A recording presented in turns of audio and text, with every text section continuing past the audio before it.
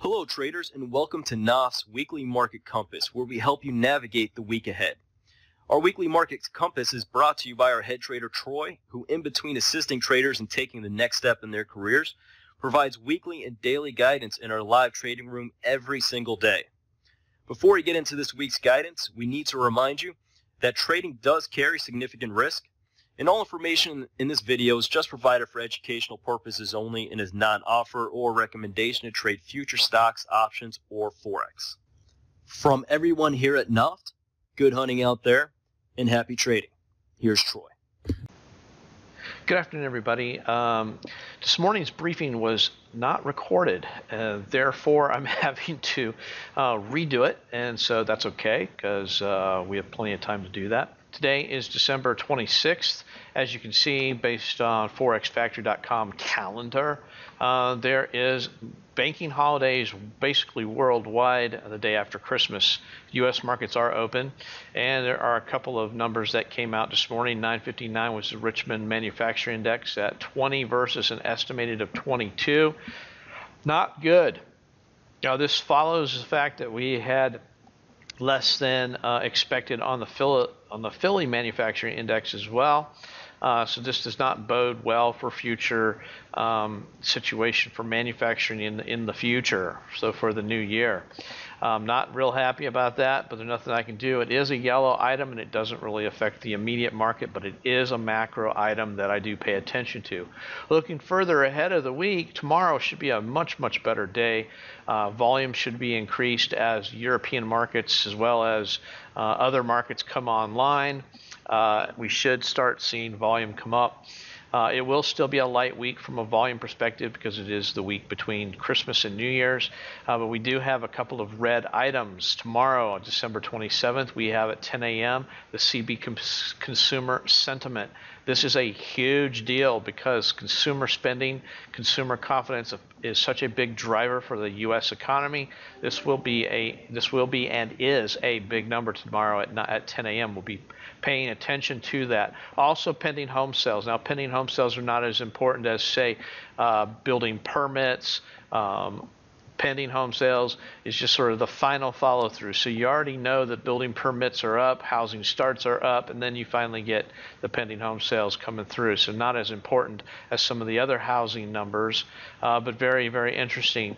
You have to jump down to Thursday to get another red item. Unemployment claims at 8:30 for the U.S., always a big mover. We have estimate of 241K.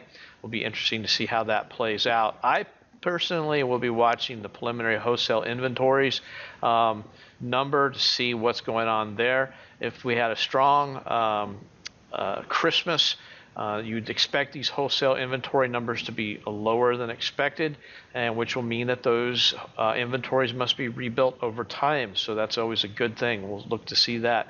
Chicago PMI coming through at 945. Natural gas and crude oil inventories on Thursday. Natural gas earlier at 10:30, 11 a.m. Always, crude oil inventories always creates a extra volatility for crude oil, and something you should be paying attention to, as well as avoiding being in a crude position prior to 11 a.m. Friday, very, very quiet day news-wise. I believe we have a full day on Friday, so no shortened trading hours on Friday, which is the last trading day before New Year's. It will be a very, very slow day on Friday. Probably want to be done trading by noon on Friday, just because volume will be spilling off as most traders start leaving. If they're even here at all this week, they'll definitely start leaving Friday noon. So again, very similar to last Friday, the Friday before Christmas. You'll see very little activity in the afternoon, boring, nasty trading, limited opportunities. Unfortunately, I would say that risk goes up with lower volume situations. So I tend not to trade Friday afternoons before a major holiday. That being said, of course, next week we start on Tuesday, full tilt, January 2nd. By probably the 3rd on Wednesday of next week, volume should have returned to the market. New year, new portfolios, new performance matrices, all that will start kicking in, and you'll start seeing a lot more activity starting next week.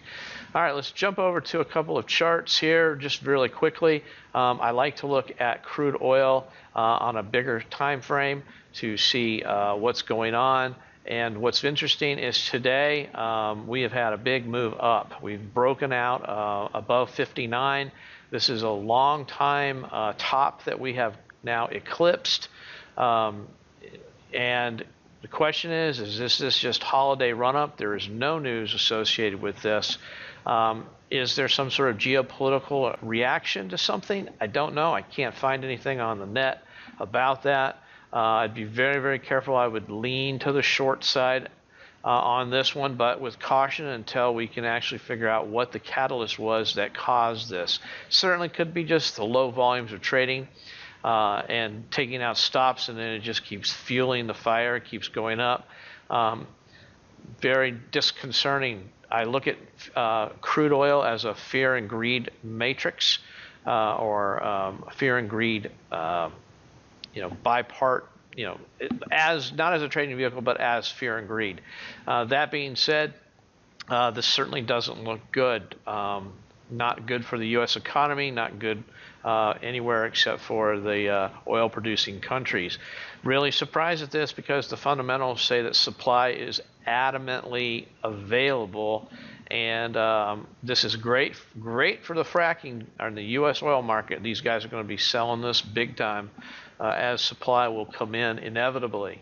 That being said, I haven't seen anything over the news wires trying to attribute why we have popped up here, other than we had this wedge going on here. We finally broke out of that wedge and maybe got some buy pressure to the upside. So not what I would normally like to see in oil, particularly as a fear and greed metrics, as well as the gold here is also going up. So while I can't find anything specific about North Korea or Russia or Trump or anything that might be adding fear into the market, we are definitely seeing fear coming back into the market. We are right here at the 76.4. We could certainly turn over here, but it sure looks like they want to retest these highs around 1304 area. Again, no particular reason for this. Obviously, when we were watching this move down and when the bounce started, we expected it to go to the 38, maybe the 50, but we would have liked to see it continue to come down, but it did not do that. So there's got to be some sort of fear and greed that's coming into the marketplace at this time, which I can't put my finger on. I don't know exactly what that is. So I would be careful out there. Again, this week is going to be tough with the holiday. It's really a holiday week in between Christmas and New Year's. Always low volume, which lends it to be easily manipulated by low volume. So you can have high volatility with low volume. That is a bad thing that can happen. You can see big movements with very little liquidity. So be very careful this week as you trade. I'm doing very short-term trades with tight stops, and we'll be doing that all the way until next week. So hope you have a great day. Happy trading.